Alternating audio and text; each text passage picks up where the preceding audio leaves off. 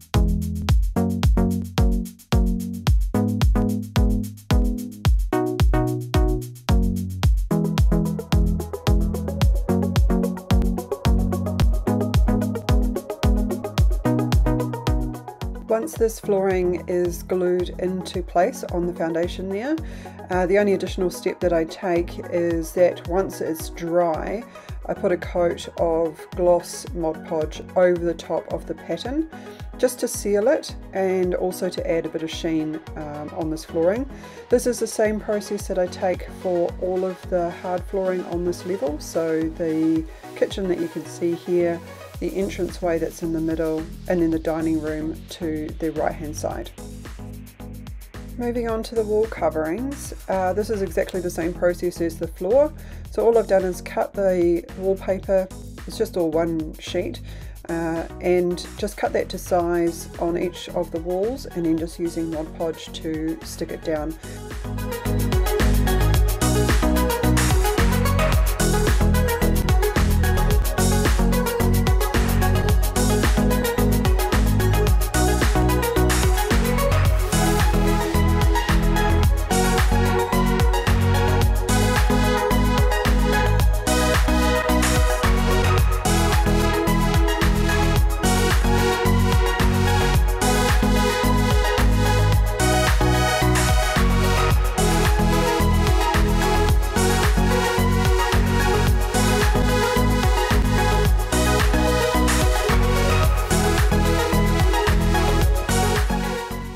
For all of the walls, I'm just going to use exactly the same process. So gluing the wall coverings into place and then cutting the windows and door openings out after.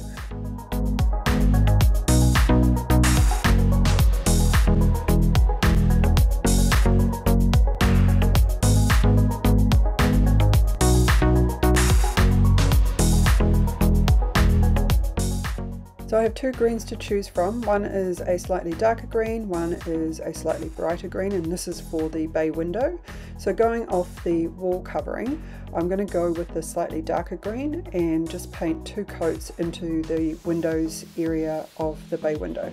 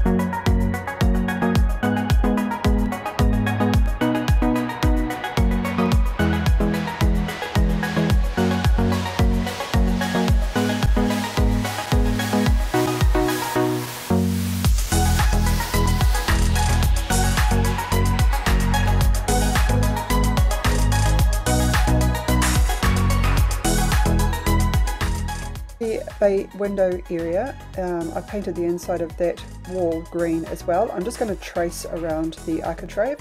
I was debating whether to square this off or whether to keep the detail in here, and I've decided to keep the detail because I think it's actually quite a nice feature.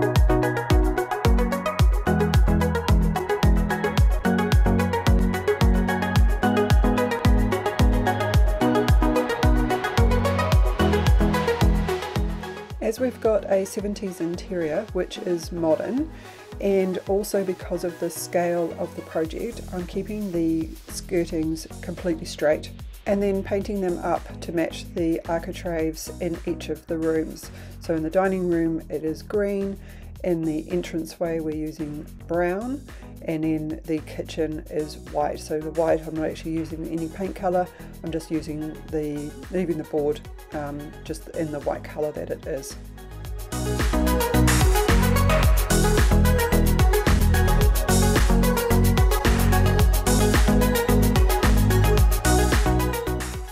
So now moving on to the fun part of the project, the bit that you love to hate. So this is actually creating the hinges for the doors. So what I've got here is a bit of drawing paper, so it's slightly thicker than copy paper but not as thick as cardstock. And all I'm doing here is just cutting some very fine strips. Now I know that this is going to get really small really quickly, so hopefully there's you can see enough detail in it to be able to get an idea of the project. I've also used the same process in the vanity, the Addams Family vanity. So if you get lost on this one, have a look at that one. It also may help as well.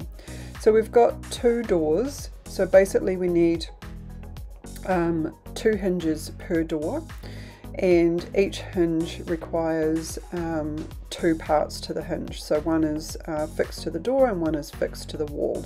So obviously we need 8 pieces altogether. So 2 doors, 4 hinges altogether, and then each hinge has 2 parts to it. So there's 8 pieces altogether. So I'm just using some wire. It's about the same as a paper clip. And I'm just going to cut some lengths So just kind of cut 4 lengths, which is the part of the hinge that pieces of paper are fixed to, and then I'm just going to cut 1 extra length to wrap the hinge around, or sorry, wrap the paper around to create the other part of the hinge.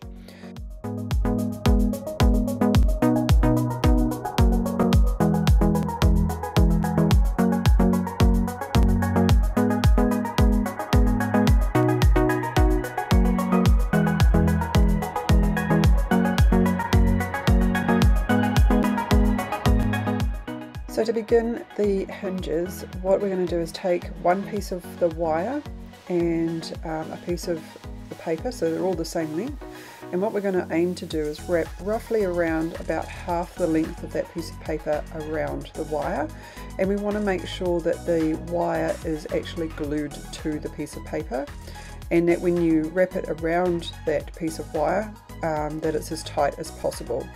What I'm doing here is just wrapping it around the middle part of the wire, so then I can choose later on which part that I want to cut off.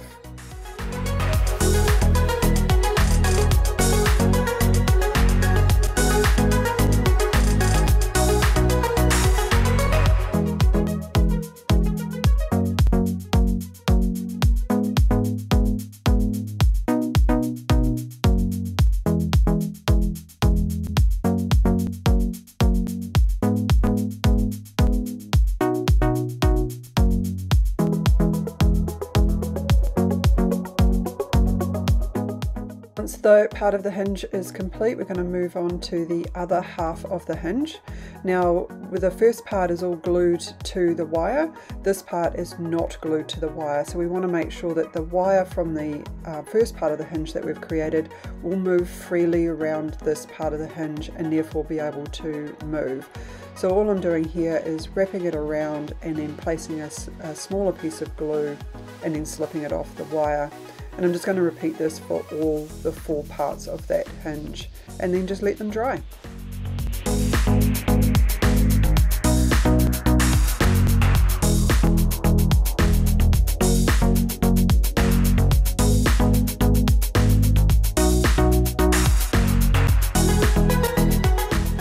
For the windows, all I've done here is cut the piece of plastic slightly bigger than the window itself but smaller than the architrave, and then I'm just peeling off the coat of plastic covering that it's got on one side. It's actually got covering on both sides, and then just using a bit of it's kind of a fabric glue, but I find that it just sticks the plastic to the wall covering quite nicely.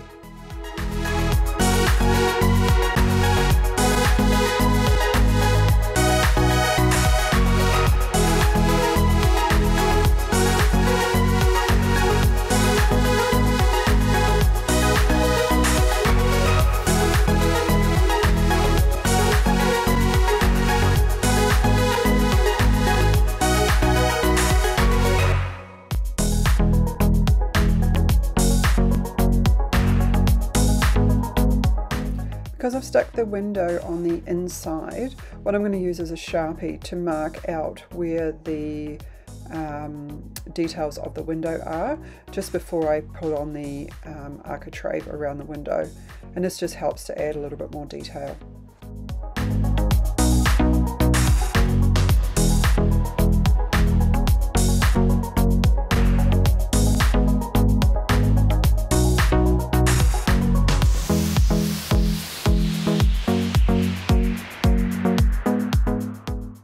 So now that all the hinges have dried, what we can actually start to do is put them all together. So we've got the architrave for the door, which is going to help keep the hinges in place.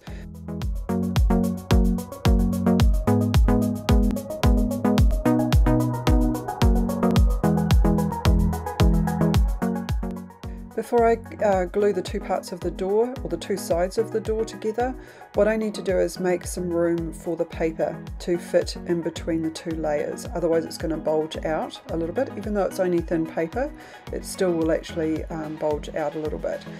As the doors are made of mat board, what I'm going to do is just mark out where the hinges are going to go, and I'm going to remove the top layer of paper So that will make room for the hinges to actually fit in, and then the two door parts to glue together nice and flat.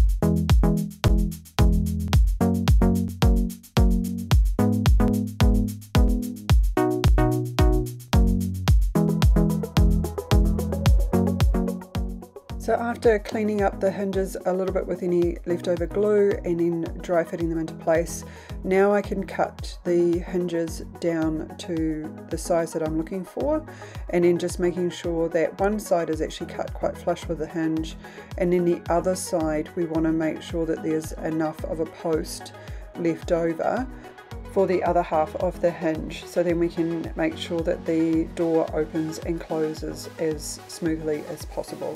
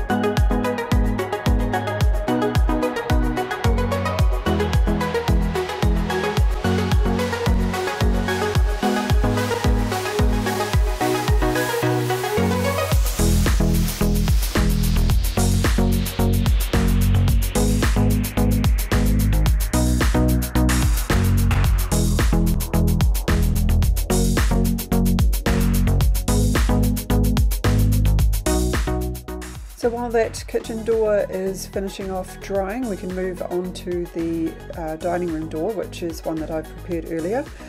So now that we've got the hinges attached to the door and cut down to size, what we can now do is actually fit it into place. And note those hinges that are not attached to the door, that don't have any wire in them, we're going to actually tuck them underneath the architrave. And so before we actually do that, I'm just going to glue them into place with just a little spot of glue, and then place the architrave over the top, and then that'll just secure the whole thing into place.